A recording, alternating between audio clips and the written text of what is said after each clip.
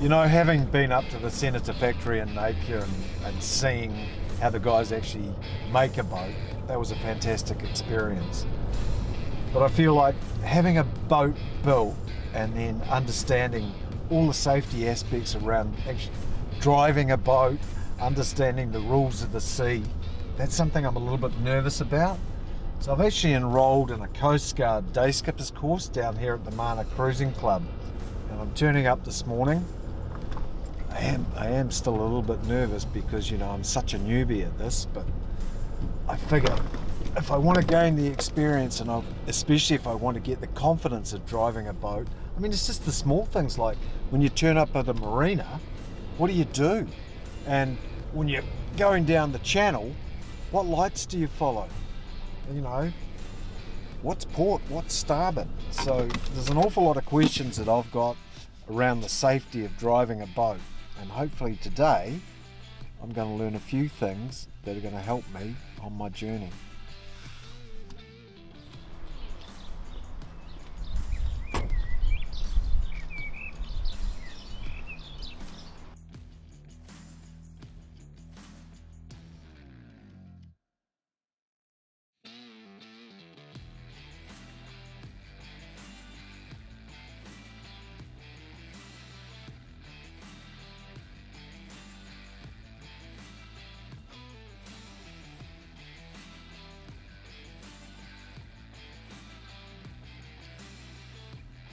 I've got one of these, but it's a Hutch Wilco, and this one's a little bit different. It's actually got a crotch strap as well, so it's pretty easy.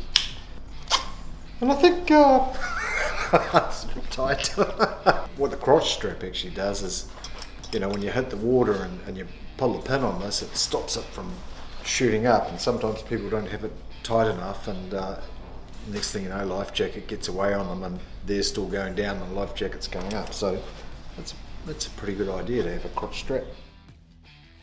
Thanks a lot for today, it was awesome. You know, there were a lot of things that you covered that for me, you know, they were a mystery, and especially, you know, the whole thing about the collision rules and that, because that, you know, had me worried, to tell you the truth. And then also just navigating in and out of the harbours, you know, just how to choose which was starboard, which was port. So it's been fantastic. You know, I've got a block in the Sounds, and you know, I'm having a boat built, hopefully. You know, I haven't chosen which one, but at the moment I'm kind of swinging towards getting a Senator. Coast Guards have got one, I believe. They launch it off the beach. So you reckon we just call in and say good day and ask them if they'll show us it? Yeah, go and have a look. You know, you're interested in buying one, so I'm sure they'd be interested in talking to you. I think I'll do that, mate. Yeah.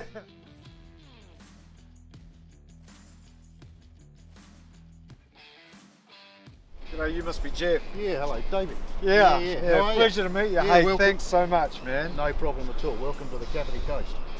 Gosh. What do you reckon? Man. I mean, some people call boats a beast, but this really is. It's a nice machine.